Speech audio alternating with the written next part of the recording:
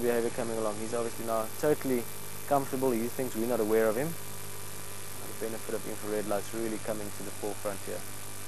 Bit of a grooming session there, cleaning his paw.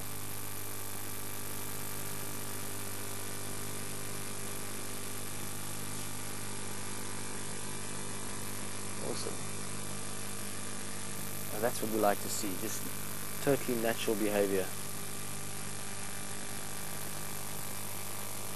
To come back to a bit of the characteristics, scrub hares, or hares in general, much bigger ears, much more sort of agile, and the ability to run around is much better, and they don't actually use holes at all. They'll just sleep in a, actually refer to it as a form. And in the daytime they'll just hide under a bush and take a nap there. And this one seems to be happy enough for the area, getting ready for its evening.